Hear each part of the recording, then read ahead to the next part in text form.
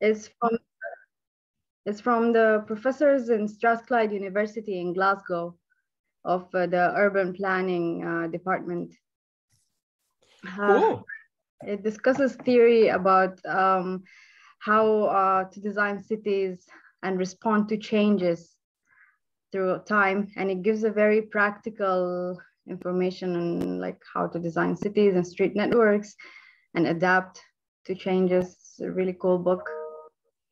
Oh, that's very nice. Wow, and it's even nicer. You could show the cover, right? Undoing Optimizations by Alison Power. Wow, that's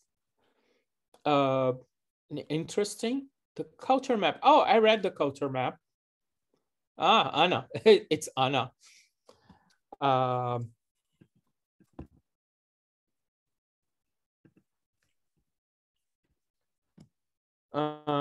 Invisible Women, Exposing Data Bias in a World Designed by Men. Wow, this is a very good one. It's so about just data. Hi from Poland. The Eyes of the Skin, Juhani Palasma. Ah, never heard about that one. From What is to What If, Rob Hopkins. The Just City by Susan Feinstein. Very good. Culture Map I've read. Cities for People. Guys, you don't have to put only urban planning books. You can say any books you've been reading. Sapiens. Wow, these books by Yuval Noah Harari are super nice. Human Metropolis. Towards the City of Thresholds. All right, time is flying. Oh my God, and we are already 3 minutes in. Without further ado, welcome everyone to the third session of our autumn school planning and design for the just transition. We have had 2 sessions so far. The first one was about just resilience.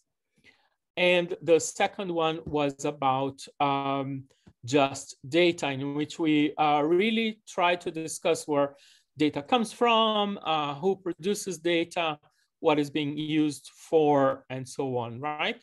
And there was a very good critique on the idea of smart cities, which I think we all should really think about what smart cities really mean in the world of today. Continuing with our Just series, we are going to talk today about just space. And today we have a very special guest, also organizer of this event, Caroline Newton. Caroline is a associate professor of spatial planning and strategy. And I know that because that's exactly what I am as well. So we have the same title. At the Department of Urbanism at TU Delft, right? We have a very big School of Architecture in TU Delft, and this School of Architecture has several departments. We work in the Department of Urbanism, and we organize a lot of courses. Maybe later, Caroline is going to talk to you about the MOOCs that she is leading. There are online courses that are super, super nice. The objective today is to talk about spatial justice. So Caroline is going to give her lecture. I am going to give a very short lecture afterwards just to complement a few thoughts. But meanwhile, please let us know what books you are reading.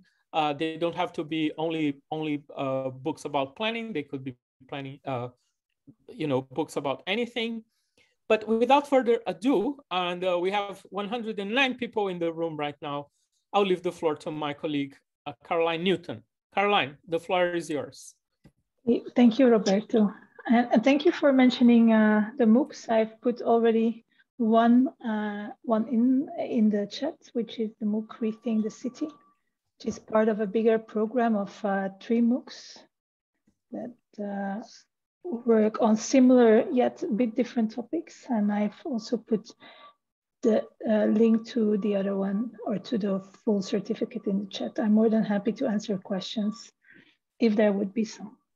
but I'll share my screen.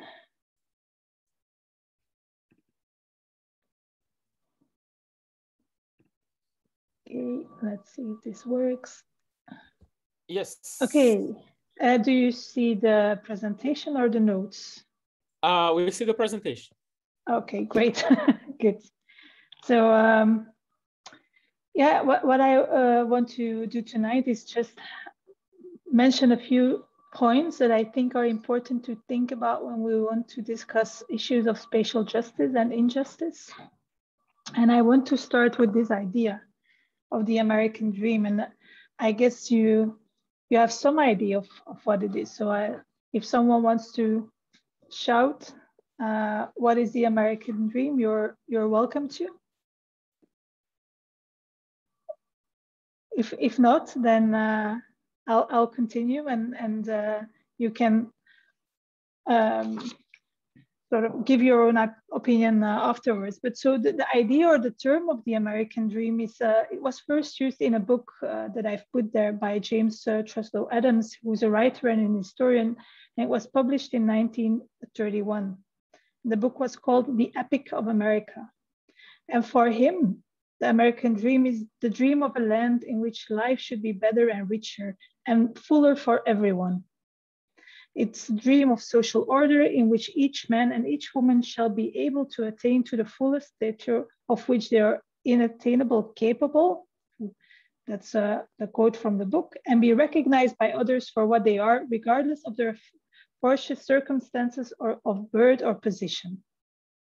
So although Adams is actually looking for values and a good quality of life, he also saw that quite rapidly the idea eroded. And so today we often see that when we talk about the American dream, it's this belief that anyone, regardless of where they were born or what class they were born into, they can attain their own version of success. And very often success is being sort of used as a synonym for being very wealthy. And that in a society where upward mobility is possible for everyone. And so the American dream is achieved through sacrifice, through risk-taking, and very importantly, through hard work, rather than by chance. Of course, I think we all know that this idea of the American dream is at least a bit naive, at least. Because we know that conditions in which we are born and raised do make a difference. And that these conditions are sometimes able to give you a head start in life, while they can also drastically limit your possibilities. And that is why it's so important to talk about spatial justice, or to talk about space in relation to justice. So before we dive deeper into the concept, I just want to highlight that most of the things I will talk about tonight are based on the work of Edward Soja, a postmodern critical political geographer and an urban theorist. He critically analyzes space in its relation to the social world, and he tries to understand the spatiality of justice and injustice. He does so not merely because of a theoretical interest, but also in order to feed activism and to see how this can support social change. So Soja reminds us that inequalities have always been intrinsically related to space. We all know that cities grew by rivers or at crossroads, and they didn't suddenly appear in the middle of a desert or a forest. So specific variables linked with a location's geography determine whether that location has greater or less development potential.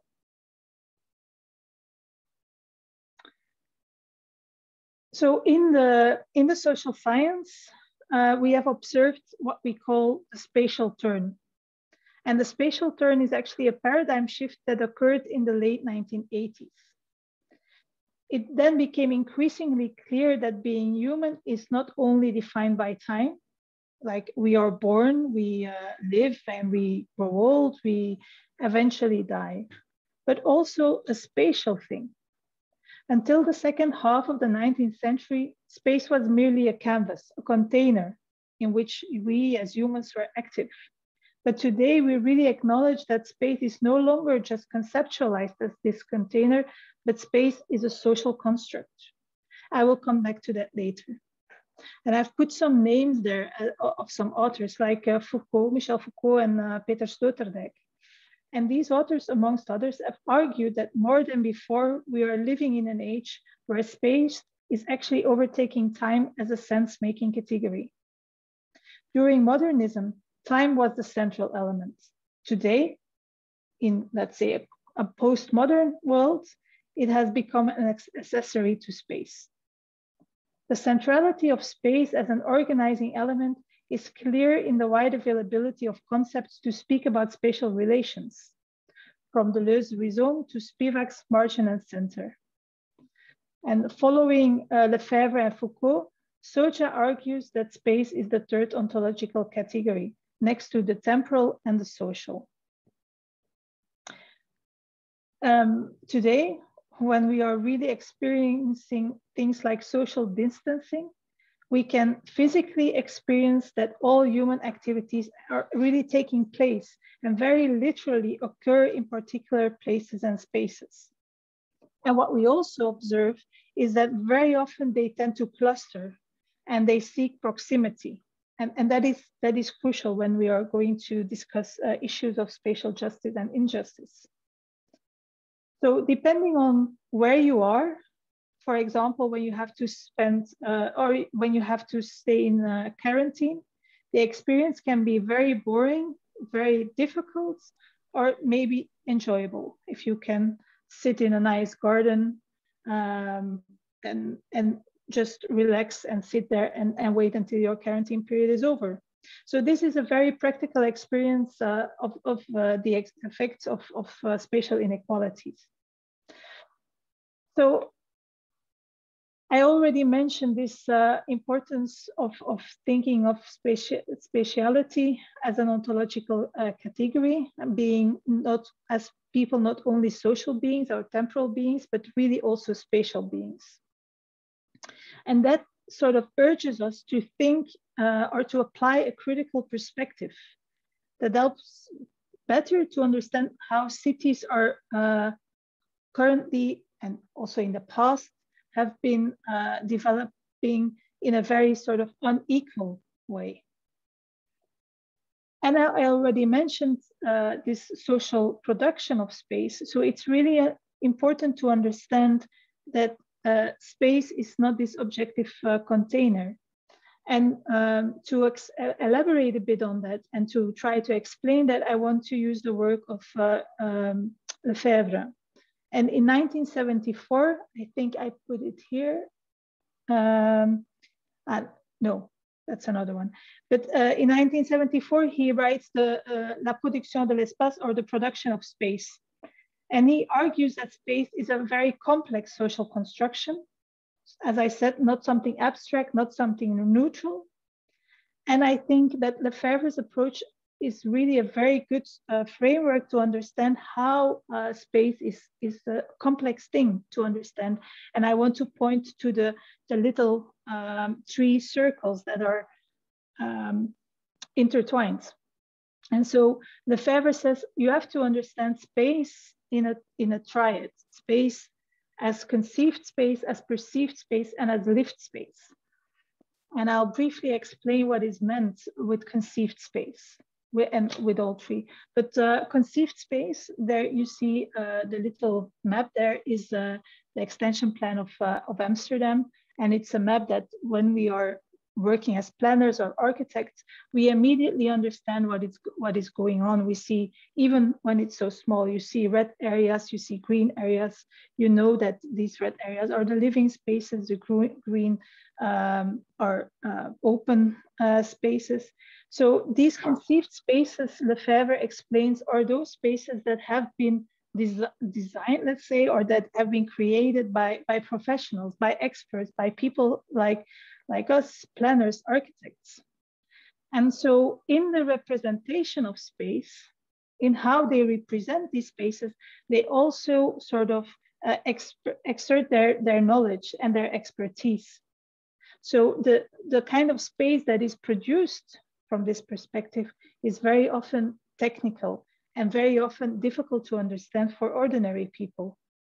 And more than sort of explaining space as something neutral, which is often thought of, if people talk about a map, they often present it as something neutral. Here is the map of the city, and it shows where everything is. But it is not neutral. It is infused with the knowledge and the views and the ideas of the people who made it. And we can explore that further. Just one thing, are the maps supposed to pop up or? No. No. Okay. No.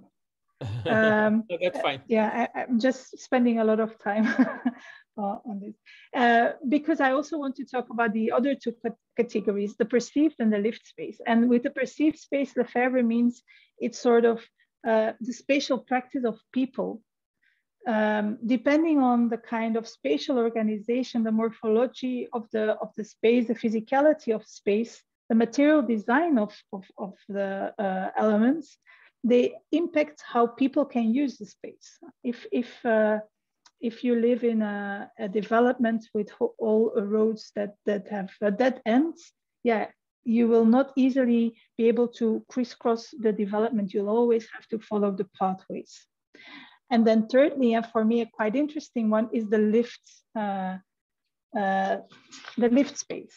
And what Lefebvre means with the lived space are actually those spaces, although very real and very material, they are also sort of infused with meaning that people give to them with certain imaginaries and emotions and experiences and so on.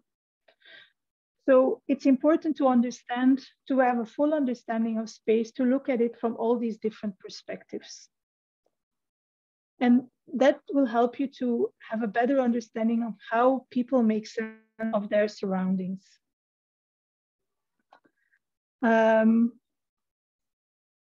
So I think that it's a way to try to also understand different ways of how injustices play out.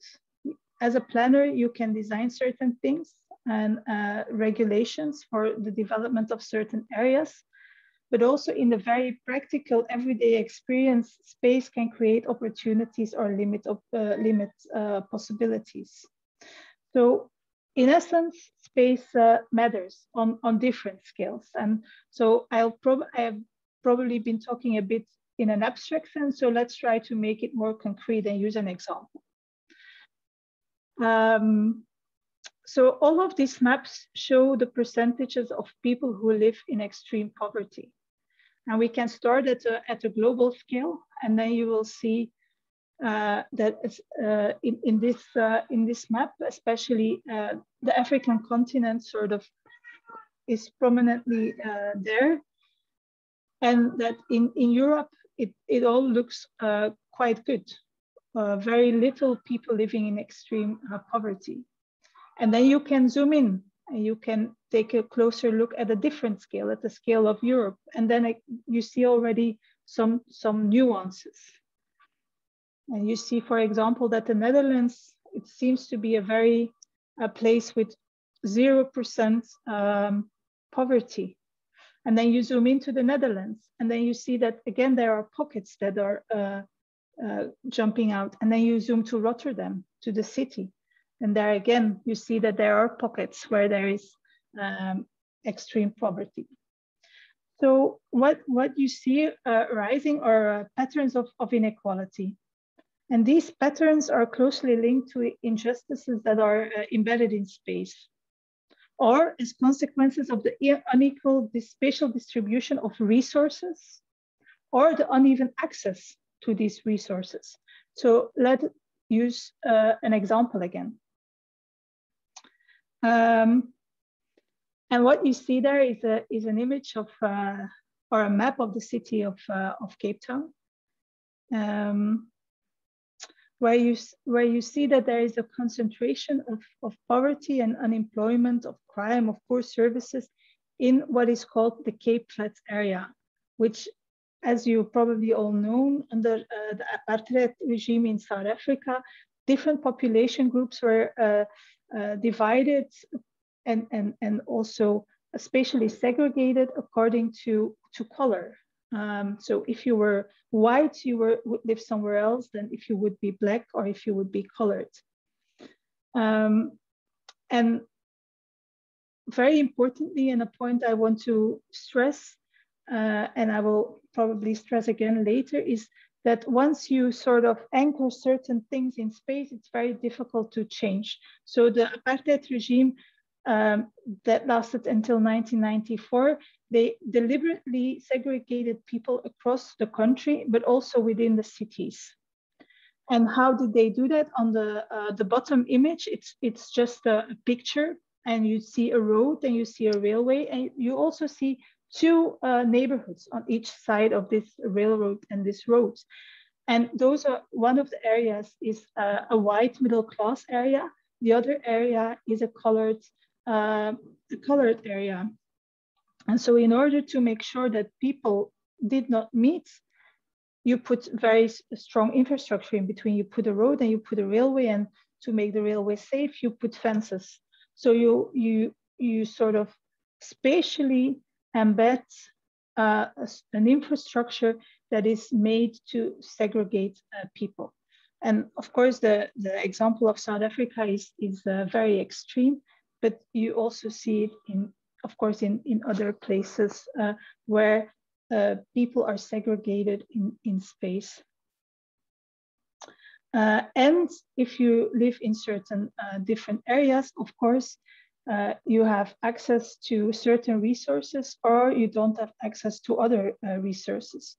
So when we talk about spatial justice or spatial injustice, a first important aspect is this distributional one.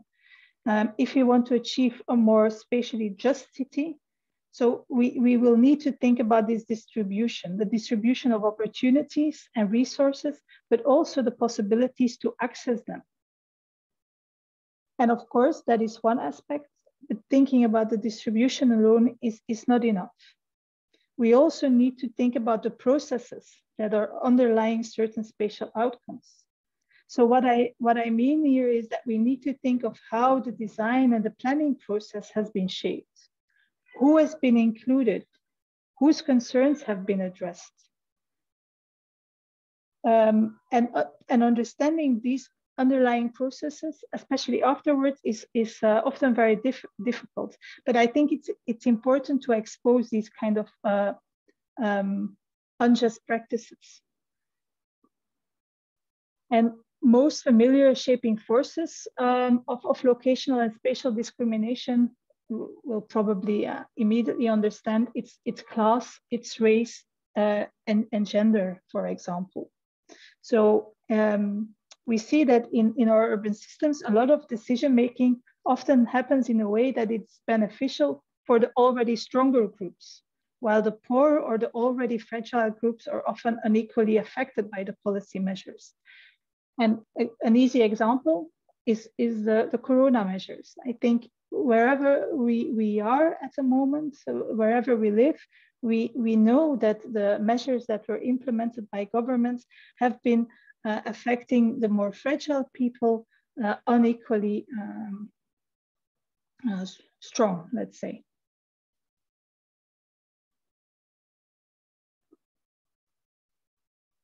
And spatial planning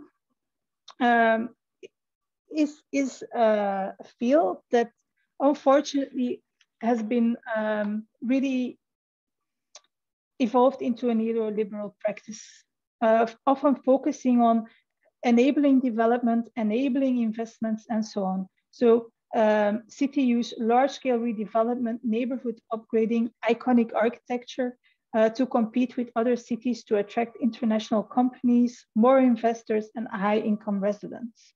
So our space very often has become nothing more than a product.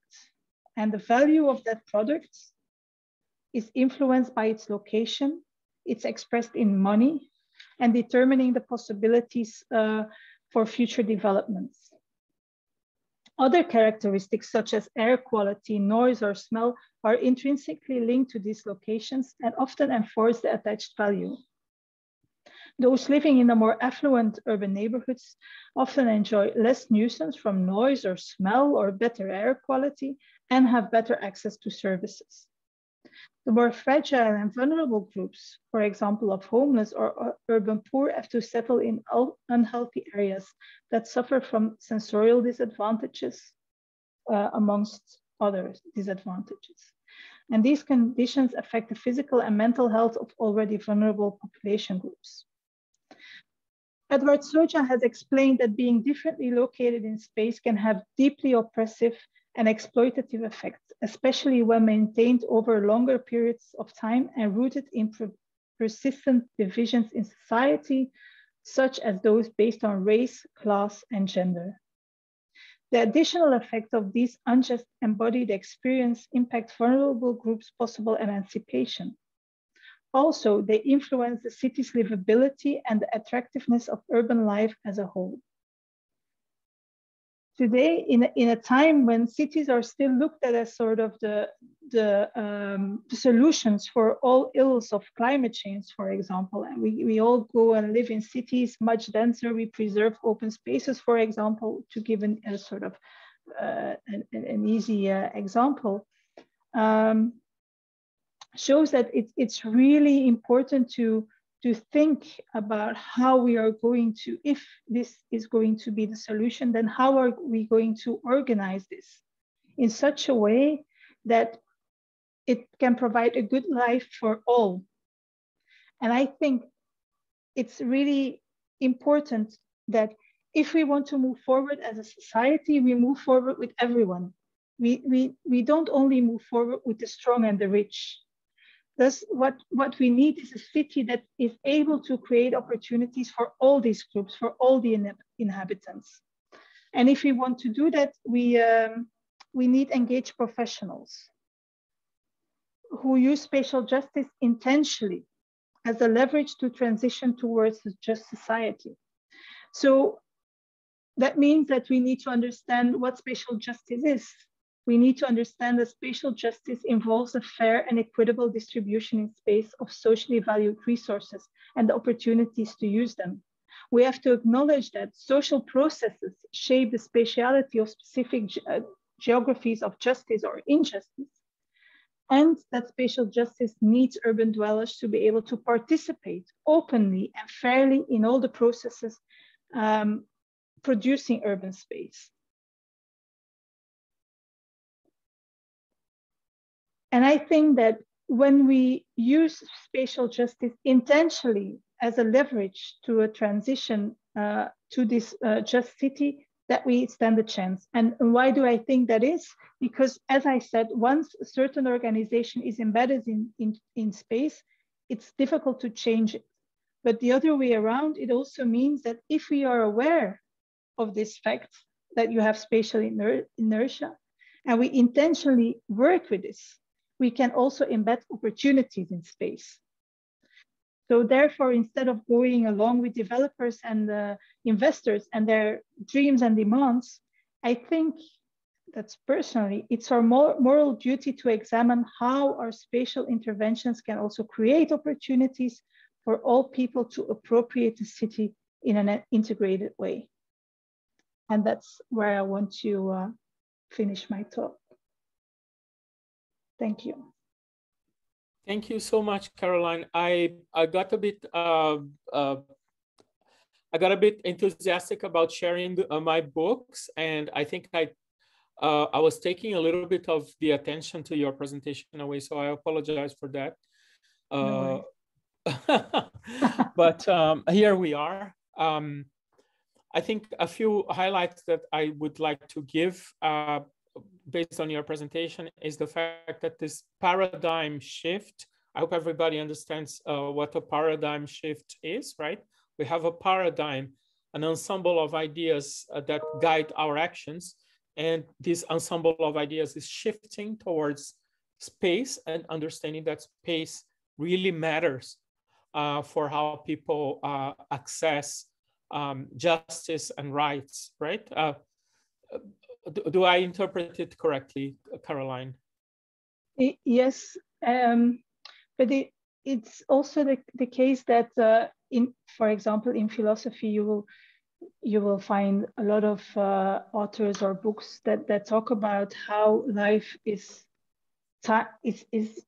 something that is very strongly related with time. And so they think about our life and the afterlife and the temporality. But there has been a shift to really stressing that we are not only temporal beings, we are really spatial beings. And it's these relations in space, these relations between people, it's spatial. We are embodied beings that relate to each other in space. And of course, we're now in this kind of virtual space, but we're still relating, and those spaces matter. When if we ask, where is everyone from? Where are you? That's a very spatial thing to ask. We could also ask, how old is everyone? But we don't. We ask, where are you? So there is this shift toward understanding how important space is. In order, what we need space to understand what we are as humans. So Carla is saying that when land has value, so when land is commodified, it's hard to see fairness in city production. What do you think about that? So can we have fairness in a capitalist system? You ask me. Yeah.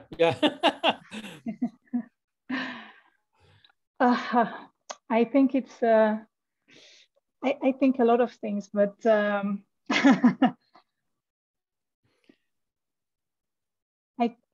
think there are small cracks that we need to make use of, and that we need to appropriate and use those to push and to I think it will be very difficult if you want to do it sort of, okay, from now on, we're going to change the way space is planned and designed and who can have a say. There are changes happening, definitely, but I think we also need to push it from the cracks, and even within, let's call it capitalist developments, we'll have to make sure that we try to almost sneak in opportunities, and an important thing to do that, I think, is not to try to design everything, not to over design, but to leave room for appropriation, leave things that are unplanned so that people can appropriate it, but of course, I also think next to that, it's needed to have some policy changes. And I think that requires a lot of political will. For example, in Belgium, a couple of years ago, there was a law that when you develop more than, let's say, 20 housing units, X% needs to be social housing units. And of course, developers, they went crazy. They said, oh, that's not possible, and blah, blah, and they found all solutions not to have to implement this. But some projects were implemented in that way. Unfortunately, after some time, they took it to court, and so the law was, how do you say it?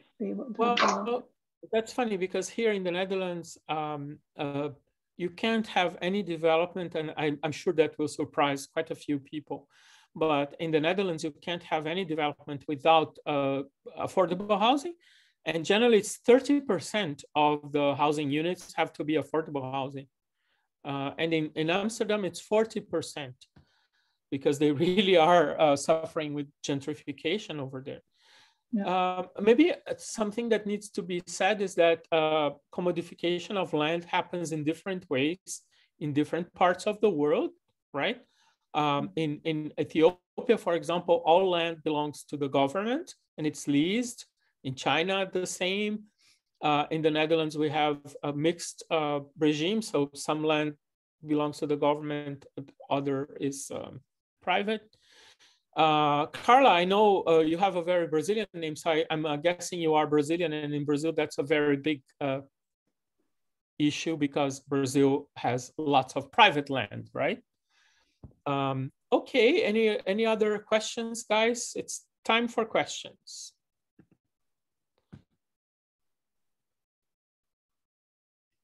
So Kuncharia says, would you say that the ladder of citizen participation from Sherry Arnstein,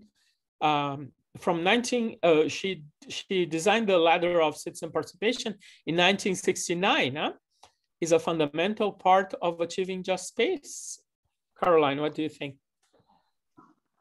I think participation is needed, yes. But I think essentially it depends on what you understand under participation and how you define it.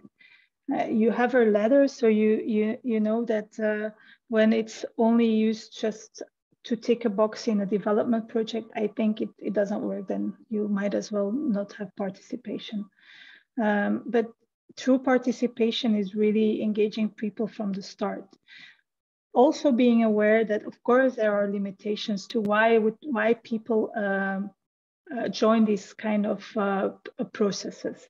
I think the work of Jeremy Till is really super relevant in this. He has a very good take on the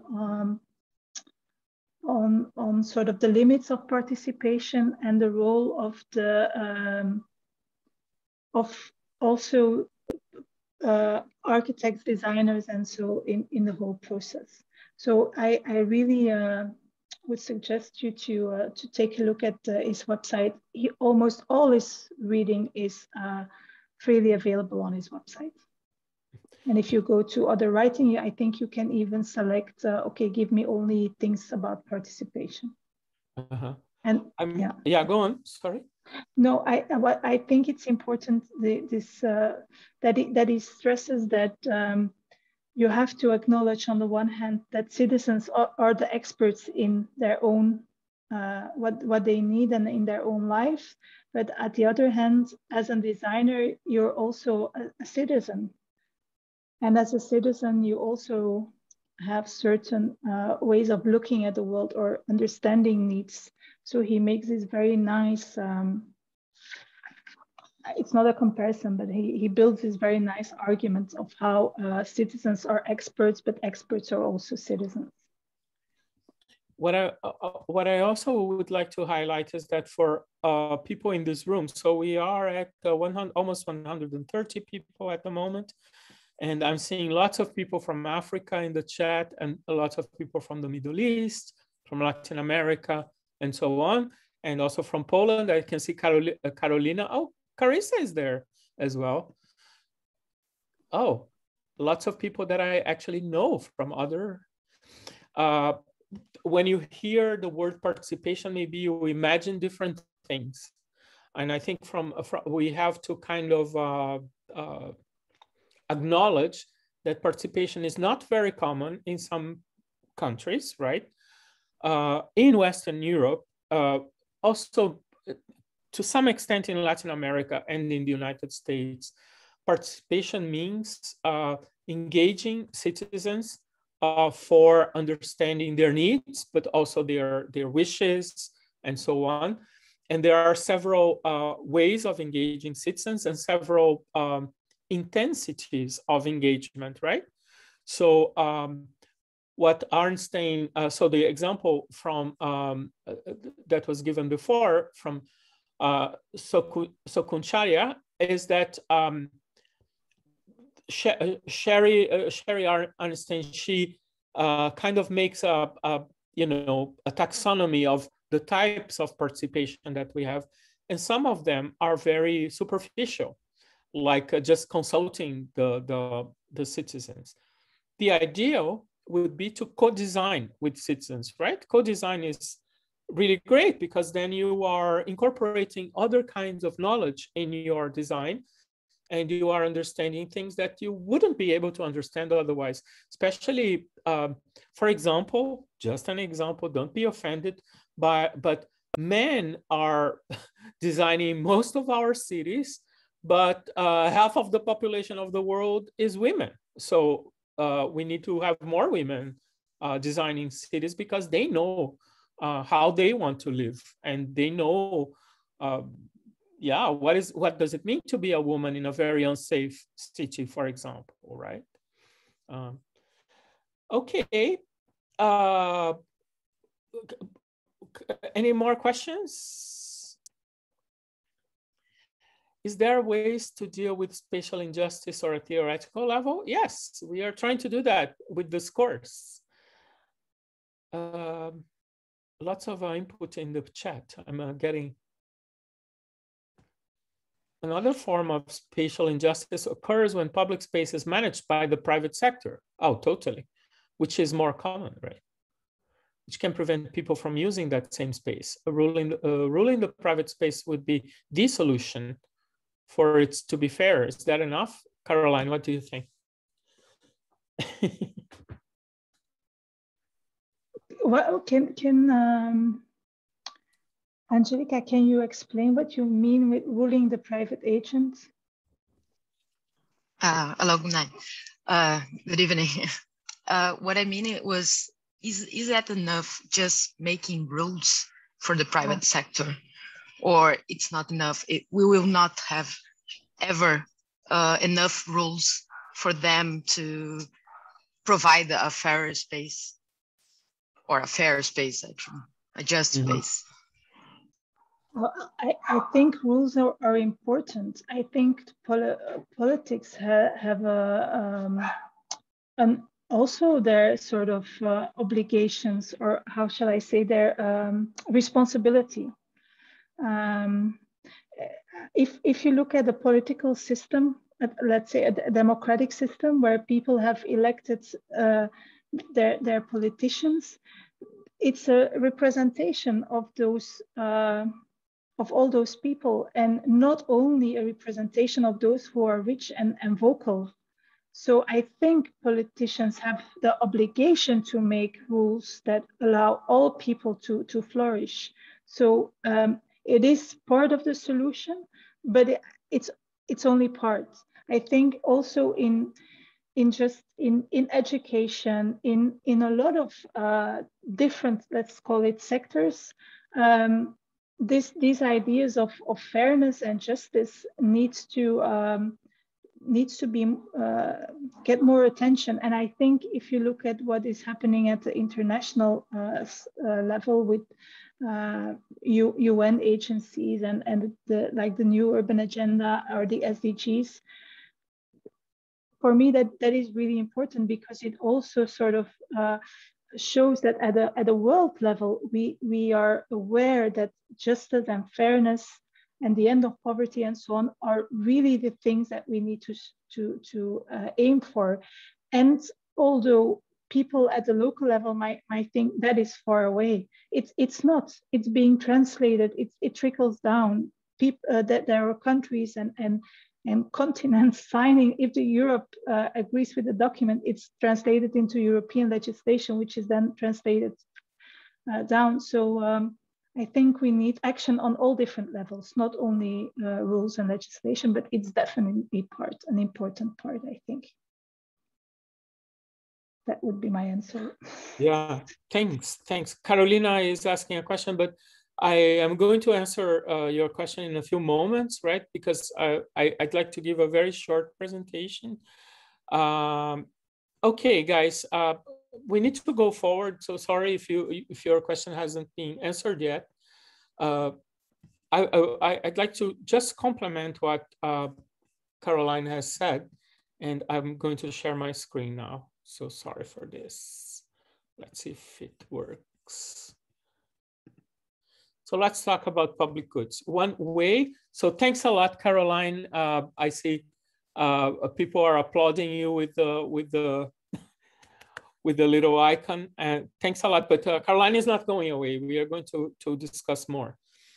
Let's talk about public goods. So public goods is a way to understand how can we create some form of justice and some form of redistribution in the city. Why is that? Because public goods are, so I'm going to give you the technical definition of public goods, see if you understand, and then we are going to kind of give examples, okay?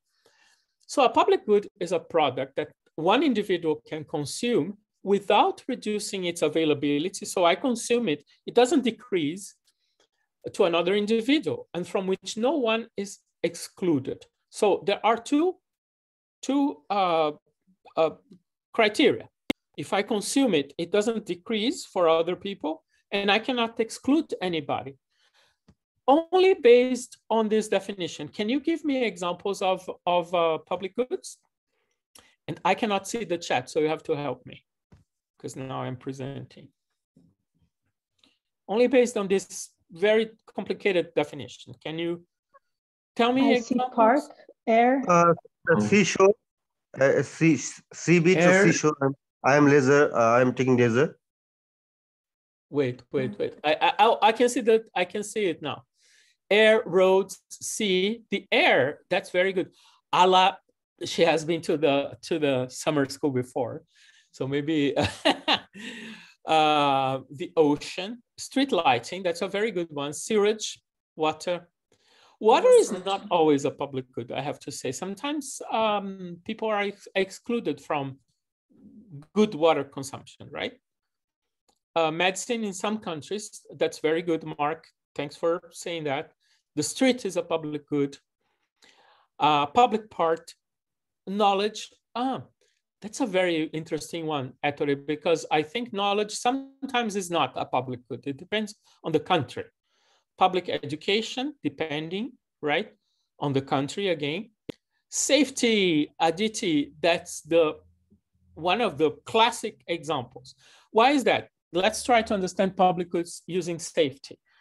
If I create a safe city, so look at this. Let me go to my next slide. This is the city where I live in. And I'm actually quite close to where this photo is taken. I live very close to this forest. Like this forest is 2 minutes from my house. And it's amazing.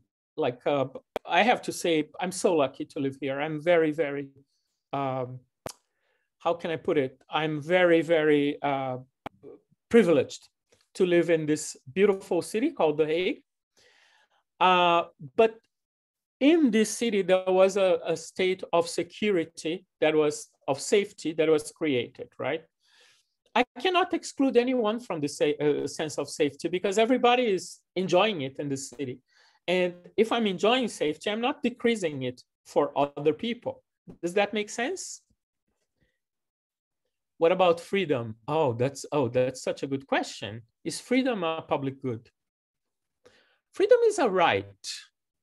Whether it's a public good, a lot of people can be excluded from freedom through violence, for example, right? The rule of law. Let's have a look at my examples. The rule of law is super interesting, but let's have a look at my example so you can see. Yeah, Desalina, you are. Can I want to say something that Ettore mentioned because maybe it will be useful for you.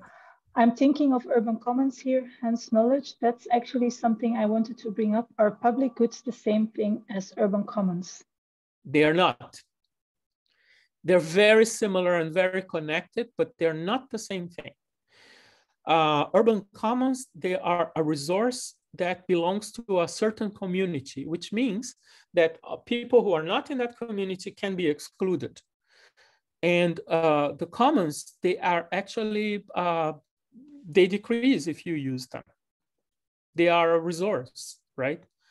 So I understand why you make this connection, because a lot of people actually make this connection, but they're not the same thing. Public goods is a little bit more generic to everybody. So I live in the city. I'm very privileged. I enjoy the safety. I enjoy the beauty. I enjoy the green. These are all public goods. But as people said, and I love your answers, sewage systems in places where there is sewage systems is a public good.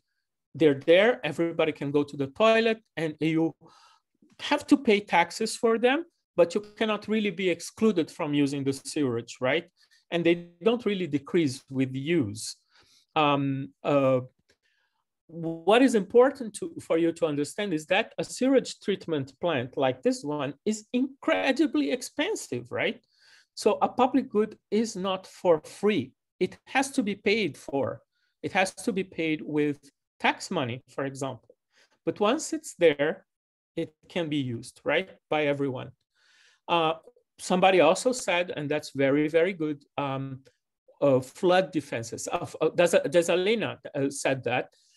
This is the London, the Thames barrier. It's there to protect London from floods, from storm surges.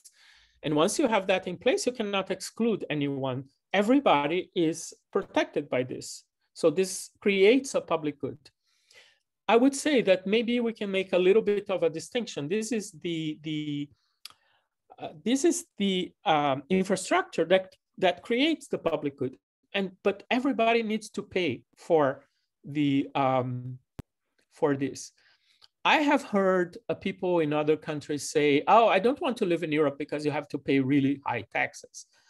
Well,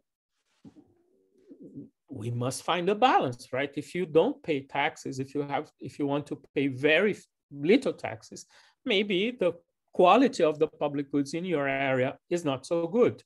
If you can't pay taxes because of a lot, there's poverty, that's another story.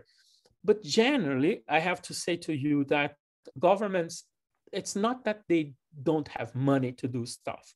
There is lack of political will. All right, other examples. Safety, as we said. Of course, the policemen, they're not the public good themselves. You know, policemen are not public goods, they're people, right? But they create a public good, safety, from which nobody can be excluded. Parks, we already talked about that. In some countries, culture and knowledge, like somebody said, in England, most museums like this one, this is the British Museum, are for free. So you can just visit them and don't have to pay, just go in like that. In the Netherlands, they are kind of expensive, the museums. You have to pay 15 euros. That's kind of a big deal, right? A lot of money. In Brazil and in many other countries in the world, this is a vaccination campaign in Brazil. And in Brazil, public health is a public good, but public health is not a public good everywhere, I have to say. In the United States, there is a huge debate right now about, the quality of public care. Well, there is almost no public care, and you have to pay a lot. I love this tweet by Sandra saying, because, with all these anti-vaxxers, people against the vaccine and so on, she is asking, wow, I wonder if people understand why they don't have polio anymore. Because we had massive vaccination campaigns, which created the public good of a world free of polio, more or less, right? I think it's coming back. Domestic garden could create public good. So it's not only the government that creates public goods. You as a citizen, you can also create public goods. In Europe, a lot of our urban landscapes are public goods because they are preserved, right? There's a huge debate about how much can we preserve, how much should we preserve, what is actually the value of this, but they create a public good. The landscape, and somebody said that in the chat, is a public good if we can preserve it, because the land is private sometimes, but the feeling of being in the open air and looking at the horizon, somebody said the horizon is a public good, is also. Caroline and I, we are looking at this slum in Brazil, and we are trying to understand what are the public goods and the governance of this place, and we are trying to understand the commons that people have used and are using and creating by self-help, right? So trying to understand what it means to only count on yourself to create the commons, but also to create public goods. Okay, Congresswoman Ayanna Pressley is saying, for years, we've funded highways over public transit. 80 to 20 in the United States. Today, our public transit systems are on the brink of ruin. cities and states need a robust federal infusion of cash to protect one of our most precious public goods, and they need it now. So in the United States, there is a huge debate about how much taxes you should pay, but also where should the tax go, right?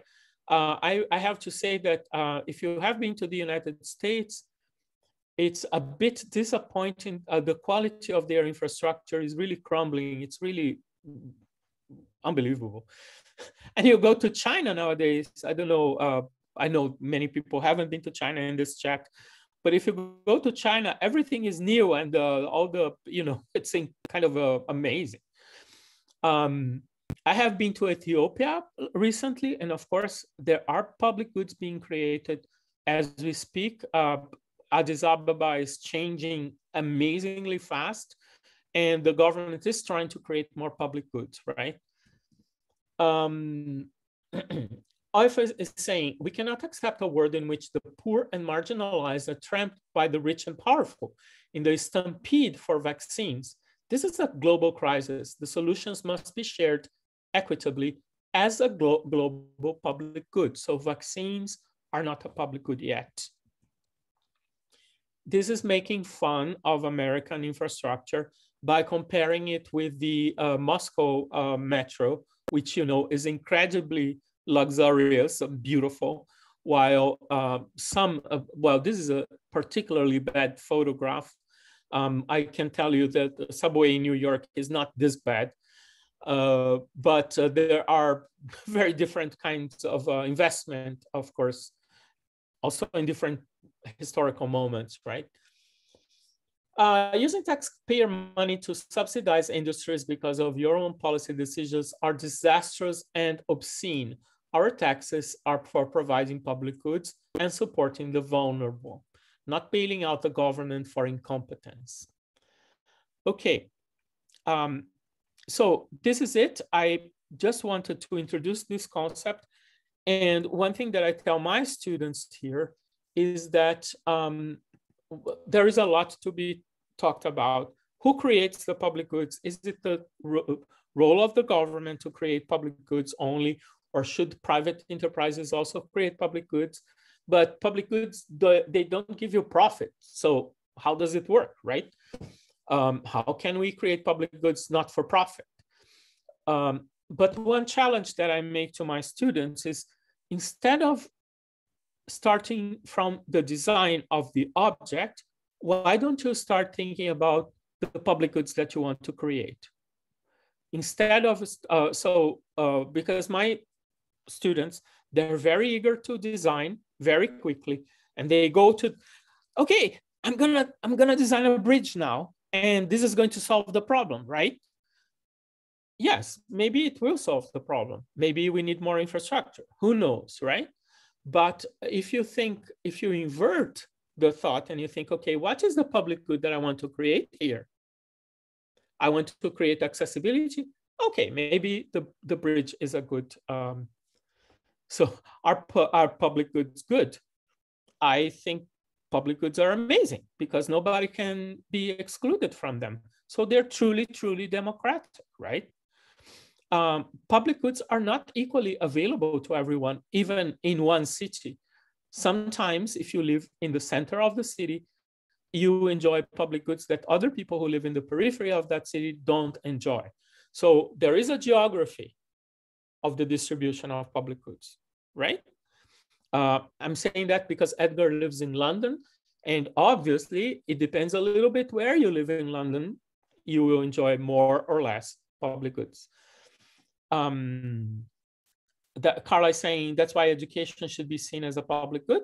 Absolutely. I have no doubt education should be a public good everywhere, but it's not, is it? Everywhere. All right. Any questions or comments? Caroline. Edgar has a question. Edgar is raising his hand. Yes. Maybe Edgar, say what you want to say. Oh, I need to ask a question. Sorry, I need to ask a question. So my question with the public goods good is, even within a city center, for example, you have a park with benches, but the benches are only available for people who have a place to go to at night. and that when these people leave and homeless people come there, you're like, oh, sorry, you can't be in this area. So these are people in the same context, same vicinity, but the goods they're good, but there's injustice within them. Same with police and security. When it comes to like issues of racism, same city, same street, but same police. Same police. Because of difference in color, one person will be denied this public good. So my question then is like, it might be good, but it might also be like injustice at the same time.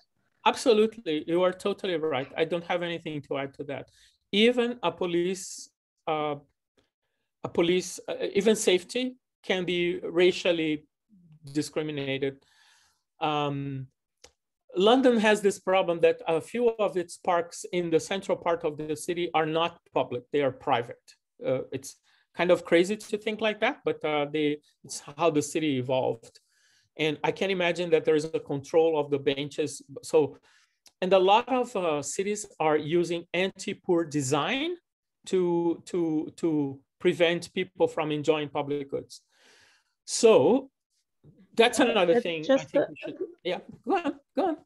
Yeah, and next to that, you see that private initiatives are also, if you have a nice plush coffee corner in a park, you think, okay, wow, that's nice, let's have a coffee. But it also creates a certain image, and it sort of gives a certain message about who is welcome in that area and who's not. Yeah. So you see this kind of encroachment of small private initiatives that also impacts the use of public goods. Absolutely. So public goods, even when they are supposed to be for everyone, there are ways to discriminate people and to avoid some groups in society from enjoying those public goods. And in every country that we have here represented, that's different, right? I can tell you in Brazil, so I can talk about Brazil. I see lots of Brazilians are in the room. We have a problem with racism. So people of color are discriminated in the public space, so they cannot enjoy it in the same way many times. In Rio de Janeiro, where Hugo comes from, so Hugo is in Rio, by the way, right now. I think, Angelica, are you from Rio? From Porto Alegre. Porto Alegre, okay. Hugo is in Rio, and they have this saying that the only democratic space in the city is the beach, because everybody goes to the beach, right? The other spaces are a bit controlled. Any other? May I ask the question? Yes, Mariana. You know, when I see your presentation, there was a Moscow metro, and I thought about the social. It's a meme. Huh? Yeah, I understand. The cities during the Soviet period, and the cities, they seem to be like justice cities, because. And I just want to ask the question, what is the difference? Because the politic was just to make people to do their city. There was a big green politic about the green network and transport system, and the willing just to give the room units to everyone. So there was a lot of things about that everybody should have the similar things to do, to eat, to live in, and so on, yes. But what is the difference now? Yes, there were some totalitarian things that you need to do something, and there was no injured people on the streets. Yes, there was no infrastructure for them, but Mariana, you are better equipped to answer that question than I am, right? Because you are Russian. I don't know. So, maybe you know something. Maybe you know the scientists who write about this, because all things you say, they really seem to be a little bit similar that was in USSR. Yeah, I think the US, from an external perspective, right? So you have to forgive me, all the Russians in the room, because I'm not Russian, so I don't know very well. But my impression is that there was a lot of investment in public infrastructure. There was good investment, but there was also lack of democracy. So people couldn't really say what they wanted or needed, right? So all the voices were silenced, and that was a little bit of a big problem, I think. And also, we know that there was a big inequality between the nomenclatura, the people in power, and the workers, right? So I think Soviet, tell me if I'm wrong, because I'm not Russian, so I don't know, but that's what I understand.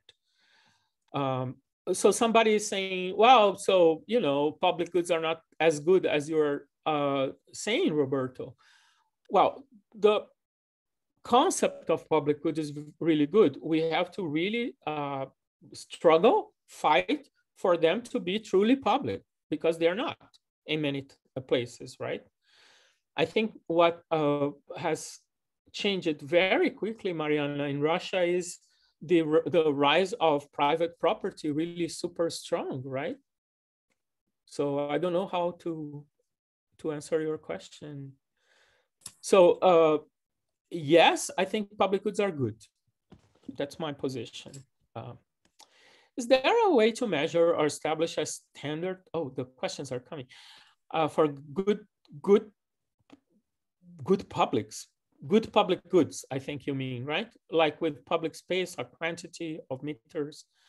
Yes, actually, there are measurements, and you know, that cities should have a minimum amount of green space per inhabitant, but these numerical measurements, they are full of problems, because sometimes they mask the reality. Sometimes the green is concentrated, and you have a minimum amount of green by inhabitant, but it's concentrated. Oh, okay. All right. Are there people with their hands? Can I say something? Yeah. Yes. Thank you. Go on. Go on. Sorry. So I wanted to comment on the same thing about the public goods. Yes. It seems that it's very wonderful and nice, and everyone can can use.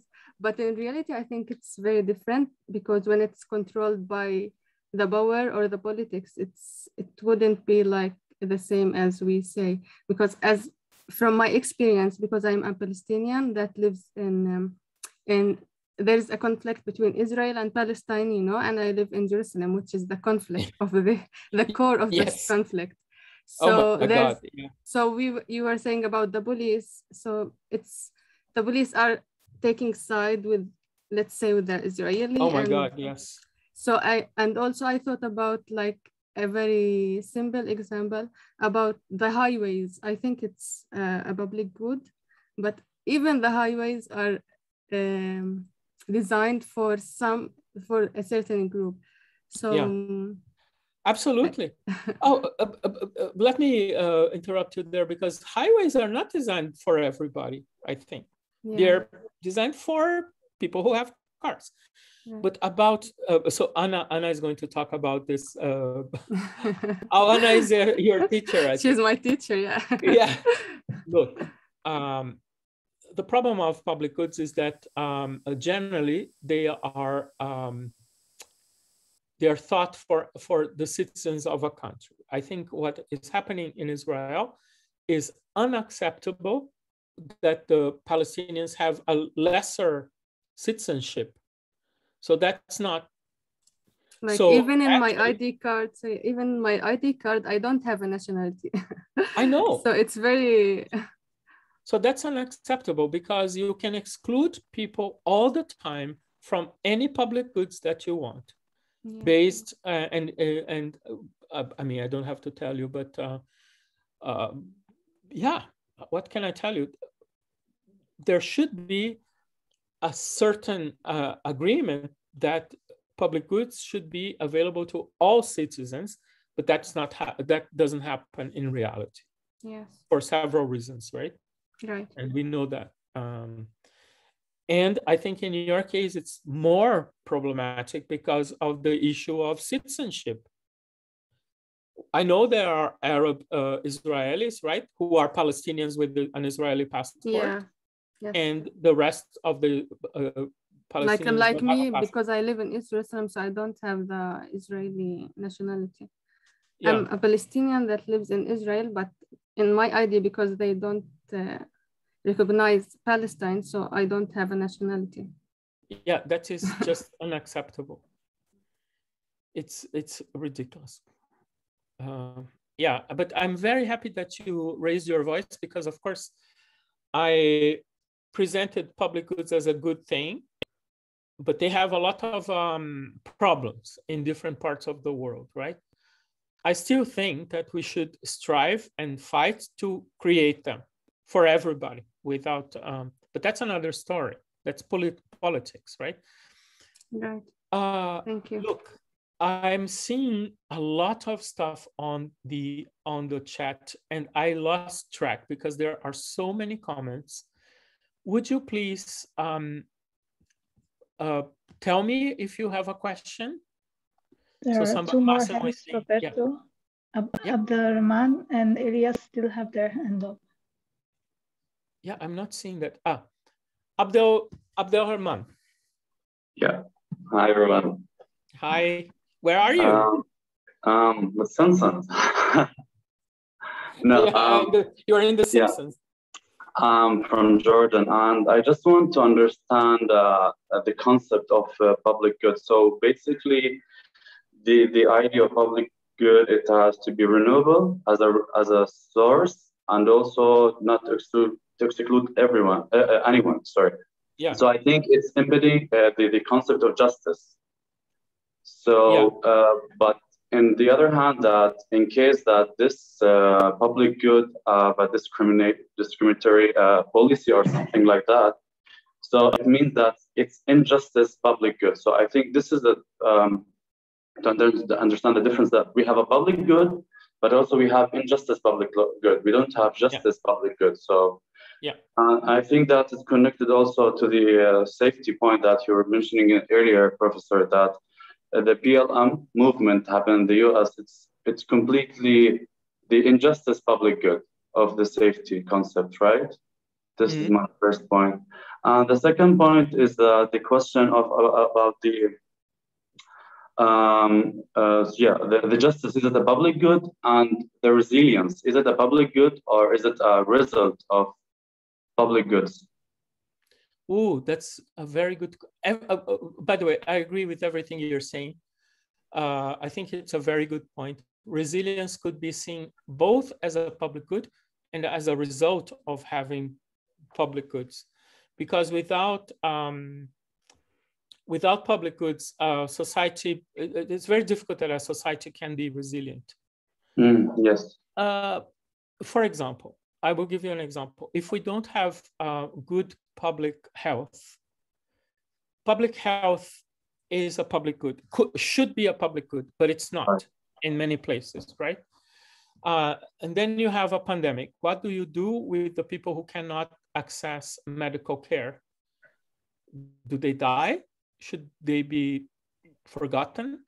That's why in most places, I know that I think in India, maybe you have to pay to get the vaccine faster, but there is also the public vaccine, for example, right?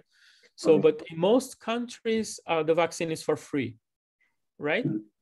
Yeah, that's true. Yeah, because they want to create this public good of public health, right? Abdel, let's talk about this more, but you are totally right to think about resilience as a public good, but it also depends on public goods to exist. Okay, so let's go to Elias. Thank you so much. Thank you so much. Yeah. Okay, thank you. I have two questions about the public good and the partial justice. Yes. The first point is, in what way should we provide and administer the public goods? Since in our case, I am from Ethiopia. In our case, most of the public goods provided by the government. So most of the time, politicians use them as an advantage for their political gains. So I have a question on the provider and administrator of this public goods. And the second point is about the spatial justice. Accessibility and distribution most commonly shade under the catchment radius, right? So for me, the spatial justice seems to give emphasis on the equality perspective. For example, providing service in equal distance for normal and disabled person, like physical status, it might be equal, it might be provide equality, but it's not justice, right? So how can we differentiate this? Equality is not always justice. Yes, people so have different needs. I think the justice perspective that you provide us was concerned about the accessibility and the distribution of service or any urban fabrics, right? So this accessibility and the distributions are more common on the catchment radius, or provide things equally to every person or geographically accessible way. So it's more on equality, right? Yeah, but I just want to emphasize that if you only look at distribution and accessibility, that will not be enough. It's also about the processes. Maybe I didn't emphasize it well enough, but it's also how do processes work, and can they lead to just outcomes? And then we talked, for example, about participation. How do you include, for example, people who are disabled to ensure that their needs are also included? And then I think there's another element that you need to take into account, and maybe it didn't, I didn't mention it explicitly, but it was there in more from looking at from a more injustice perspective. Let's say we're talking about race and class, but that is the aspect of recognition and being aware that you have different groups in a society that you need to acknowledge, and that you trying to embrace this this diversity and include that in your thinking and planning and designing.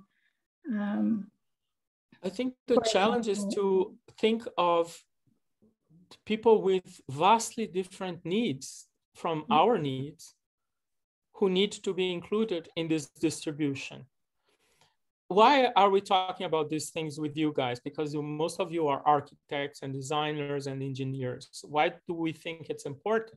It's because when you are working in your municipalities, when Rawan is the mayor of a Palestinian city, she will take decisions that will benefit the whole community, right? And not only small parts of that community.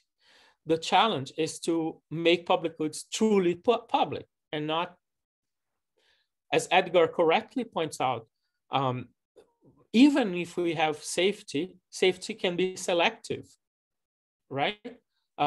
Depending on your race, you can feel super safe and you can be a victim of the police. You can be beaten by the police, right? So all these things play a role. I still think that we should strive for safety for everyone.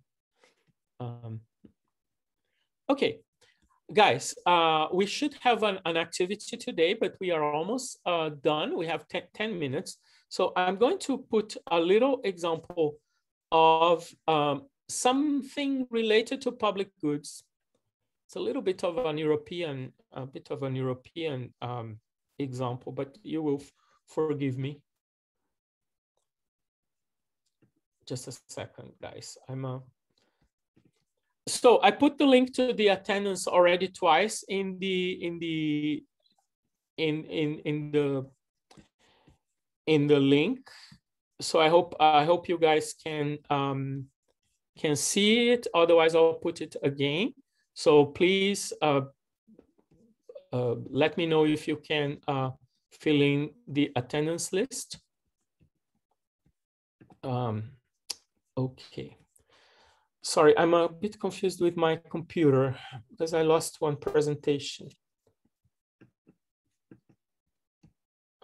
Just a second.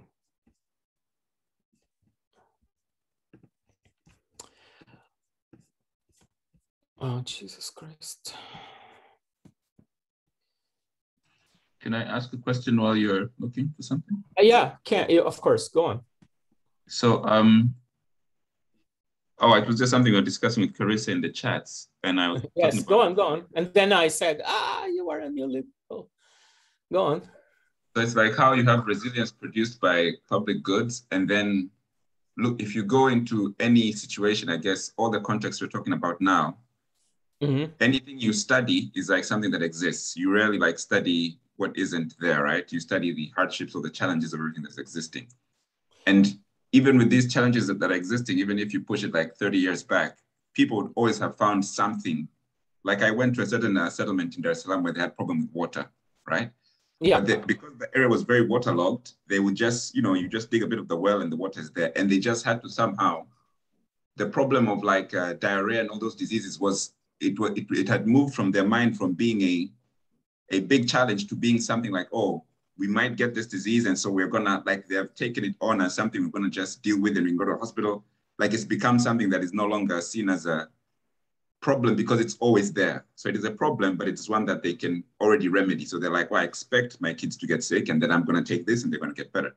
But if you go to a community that has never experienced this, the moment that strikes, it's complete like chaos. So I know, I understand what you're saying. In the Netherlands, we suffer from that a lot because if we don't have a very good government that takes care of everything related to floods, this country would be below seawater, right? So in a way, it's completely not resilient, right? In another way, it is resilient because they have money and they have organization, they have a good... I'm just a bit concerned because this very same argument sometimes is used by people who want to say, we shouldn't do anything because the poor will take care of themselves. And I think that's a very problematic position. Yeah, so, I think it's problematic, but I think to go further, for example, if you've heard of Makoko Village, how they built stilts, the informal settlement that's built on top of water. So if the same thing exists in, I don't know which country it is in Europe, where the city is floating underwater and it is seen as a, ingenuity and like, progress. But when these people in Makoko do it, under that view of let the poor help themselves, whatever they do is then also considered as, like that is poor thinking, poor ingenuity. But from that resilience, of course, we are supposed to help, right? So from the resilience that is created from absence, we, I think, have the responsibility to step in and be like, now we're going to help. Take your whatever resilience you've created and either improve it or tell us what you did or modify it or change it or help. But disregarding, I think, to an extent, if you're in that state, in that village where you don't have infrastructure, you have created something out of nothing, and someone comes and says, this is the other that you need resilience. That's illegal, for example. Let's take it away. Or they say that this is, it's poverty kind of thought, like you disregard it as we are bringing you technology. So what you have done is nothing. Oh, in that sense. I think you are totally right there. We have to respect people's ingenuity and the ability that they have to solve their own problems. And we see that with slums in Africa and in Latin America that are seeing like eyesores and problems and symbols of poverty, and politicians want to get rid of them, right? I don't think we should get rid of slums. We need to improve them and make them better. So it's a little bit connected to what Rawan was saying, and a lot of what you were saying, Edgar, is that a lot of public goods are created for minorities. So only a minority enjoys the public good when all the citizens should enjoy that public good. And then it's even more complicated because what do we do with people who are not citizens, like refugees? They also have rights, right? They have human rights and we should respect them. It's a very long discussion. let me just finish. We have 4 minutes, and I know some people want to stay and chat some people just want to stay and chat with their friends, right? And I will allow you to do that. But first, I want to show this example, and we can debate it a little bit. It's a very European example, so I'm sorry for that. But you know, there is this beautiful city, Oxford. Oxford is known for its, you know, beautiful architecture, super historic. It's very rich, but there are parts of the city that are just like any other part of cities in England, right? They're not very incredibly historic, but they're very nice places to live in. Oxford is a very nice place to live in. Well, what happens when a guy, one beautiful day, wakes up and says, okay, I'm gonna put up a shark through the roof of my house? Does he have the right to do that? But this is a real story. This is real, okay? This is not a montage. This exists. What do you think about this? Does he have the right to do that? Amazing. Yes, yes. Why not? Why not? I don't know, Inti, tell me. What do you think? Is it nice? Do you like the shark? I think yes. Okay. Can you think of arguments why we shouldn't allow the shark to be there? I can't see the chat. Jesus. I think like he has the right to do anything he wants, but there is some borders that he have to respect because there's neighbors here in the neighborhood. So maybe they don't like the... Do you say that because you think, okay, it's his house, he can do everything he wants? Yes, I don't know. Yeah, inside his house, he can do anything. Outside, it's something like... Okay, so the shark is not outside his house. You know, I would say no as well. Okay, who said no? Abdel? Yeah, I mean, like taking the visual pollution, it destroys the identity of the neighborhood with this something. I don't know. It's not. I would say it's no. I mean, he's not free to do that thing. Well, there's somebody with their hands up. Sorry, before Abdel there was. I lost it. I wanted to say that if there are no like city restrictions, if it's not like under historical, like the dwellers shouldn't keep it safe and the same when they come here and just leave it the same. He can do some art, I think. Oh, so this is public. So you think it's public art?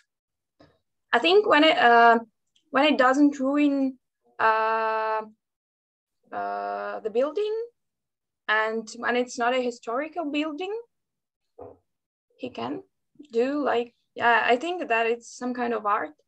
Okay, okay, that's interesting. Very good. Carolina.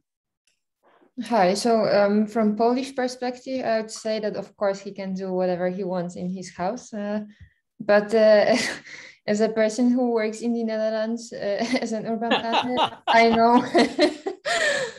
know that that's not that easy, and someone could claim that this person destroyed the value, which is the atmosphere or the climate of the street or a district. Or the neighborhood. Yeah, exactly. So he is interfering. Maybe he's interfering with the value of the other houses around. Yes, exactly. And so his neighbors or maybe just whole town can not gain on this act. Okay. So there are two perspectives, and they are very valid, by the way. One is about property rights and individual freedom. I can do, it's my house, I can do whatever I want. And the other, explained by Carolina, is that there is a public perspective that, well, you know, the house is yours, but you can't do everything you want, especially on the facade, because there is, you know, the public domain. I know this, maybe this is not a good example, guys, because it's very European. But in Europe, you can't do everything you want in your house. There are rules about how you have to treat your house and how sometimes what color you have to paint your house and so on, right? What I wanted to do with this example is to say that there is no agreement, immediate agreement about something is a public good or something is public art, or when do I interfere with private property rights. We have to discuss, and we have to discuss and find agreements that allow us to go forward, right? And in each case, depending on each culture and also depending on the rule of law, somebody mentioned it, on the laws and regulations of a place, you have to decide based on that. Actually, this exercise was a little bit more complicated, and we would have to really decide based on the laws of this place if the shark would remain or not. I'm going to say something that is shocking, but I'm going to explain it better in one of the next sessions, because today we don't have time. Property rights are not the ultimate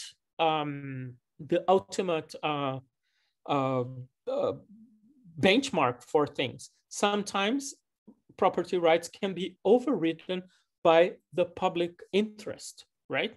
So we have public rights. Okay, this house belongs to me. I can do whatever I want with it.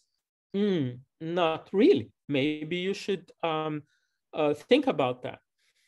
This is going to be explained in detail in one of the future. We still have two sessions. I don't know in which one.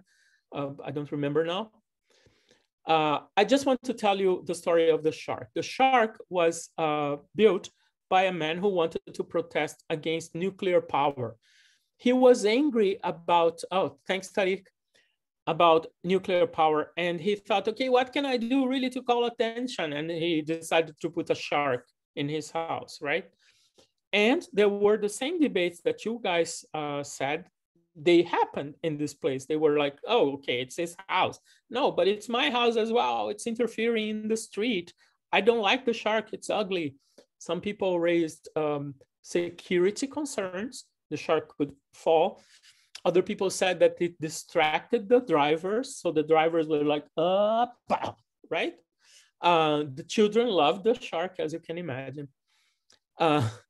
Massimo is saying your freedom ends where mine begins. And exactly, individual freedom has a limitation. The individual freedoms of everybody else on this planet, right?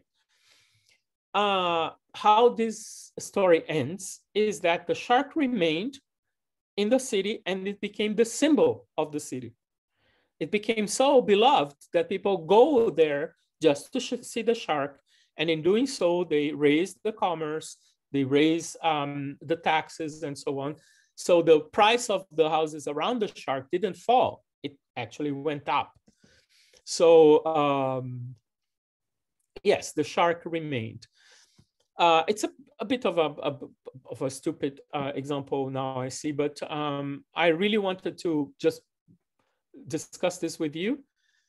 For now, I want to know what you guys, if you have any questions or what you guys want to do, if you want to remain here, because I can give the power to someone who wants to remain, so you can chat. Reminds me of the controversy regarding placing flags behind your glass window of your house. A pride flag would be interpreted. Oh, okay. The capitalists converted a protest symbol in a product. Oh, that's true as well. Okay, can I just, can I close the session for today? I hope everybody filled in the attendance sheet. Did you? Thanks, everyone. Thanks, Carol. I can't see Caroline. Maybe, oh, she's there. I can see her. Thanks, Carissa, for being here as well. That's amazing. Thanks for helping with the chat. Guys, thank you so very much for being here. Next session, I forgot what it is. Oh my God, I'm so tired. I 25th? Can't remember what it is. 25th? The 25th? Yeah. Just governance, I think. Just governance. So we are going to talk about governance, and we are going to go back to what's public goods, and we are going to discuss even more. Okay, thanks a lot. I really enjoyed the discussion. Thanks, Caroline. I'm sorry. Thanks, Hugo. Can you give us the attendance link? I already did. Wait a minute. Hugo just put it again. It is there. Yeah. So Hugo just put it. Copy it quickly. Sorry, Roberto, before you go, can you define public? Public? Yeah, what do you think? What do you mean when you say public? There are so many interpretations, Edgar. I don't know. What do you mean? Just for the case of these public goods, because I think I have an idea, but as I'm reading the comments, I think also like with public space and, you know, the facade belonging to the public. So I think maybe what would you say is the public when you say it, when you use it in the context of this? Edgar, you said something earlier that was really interesting for me. You said, well, you have to really understand the thing based on reality, right? And on empirical observation of a phenomenon, right? But that's what we do. That's what we do. We try to understand things by observing how things work in the real world. But there is another level where you start to conceptualize. So, for example, public goods, they're not perfect.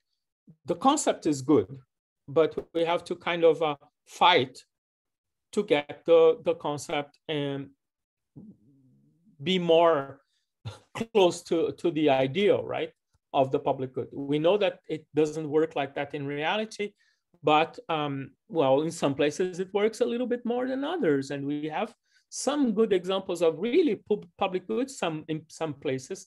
So let's try to the same with the concept of public, I would say. There is a conceptualization of the public, and then there is reality, right?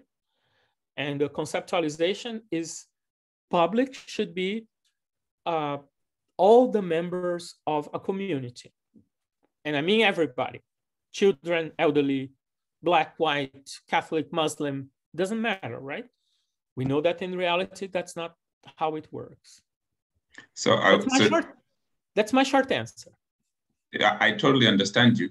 I think in my head, I was figuring out public goods are goods for the public. They're not necessarily goods that belong to the public. Like the government could own, but it is for the people. It's not necessarily the people's goods. Like the people don't necessarily have to own the goods. Many times they're owned by the government. Many times they are paid with tax money. So they are very expensive actually to create.